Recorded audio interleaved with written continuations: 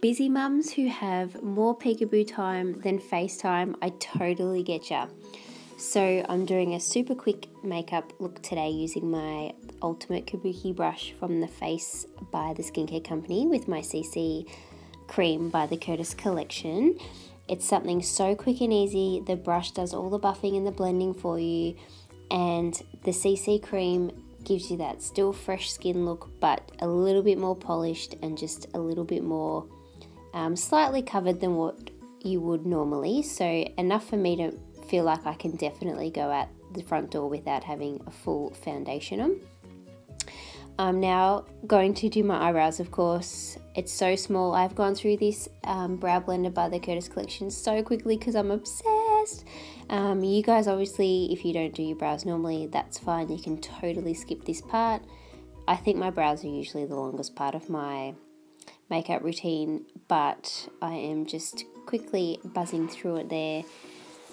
I'm not doing too much of a brow today because I'm just trying to keep this super quick and simple, but just combing it through and brushing it in so it's all soft and even. So next I'm going to use my Sungoddess baked bronzer from Curtis collection. Love this bronzer, it gives such a beautiful glow. I'm using my Sigma tapered face brush, the F25. I like the tapered because it helps me contour just that little bit more than using a bigger fluffy brush. So just dusting this all over my face to set the CC cream, but also just to give me a healthy natural glow. You can use this as blush, but as usual I need something a little bit pink, so I'll do that in a sec. I'm also going to use this bronzer today with my Sigma E25 blending brush, as you can see there. And I'm not doing an eyeshadow look, but I'm just creating a very subtle little bit more shape to my eye than what I've got naturally.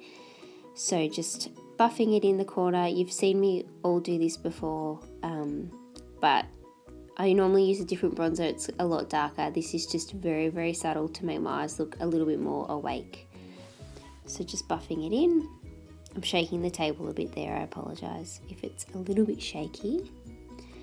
And just buffing that on the lower lids also.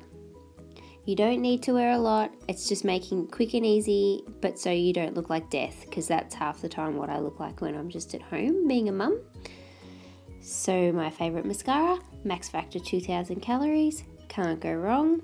Top and bottom, do one coat if you want, you can do 2 coats, whatever tickles your fancy.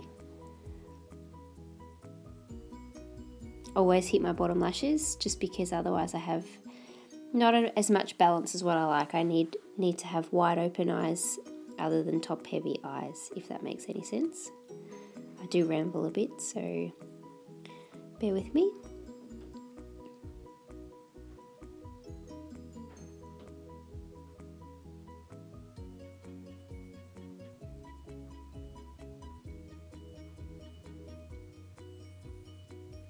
When I'm not wearing a lot of eye makeup, you really want to hit the base of those eyelashes. That's why I pull my eyelid up, just so I've got more control.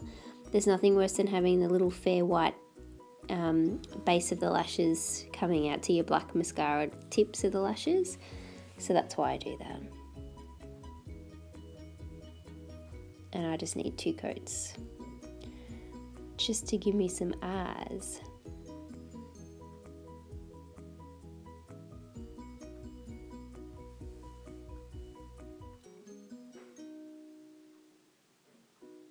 So I'm going to use a cream blush today, just an NYX one. You can pick that up at Target.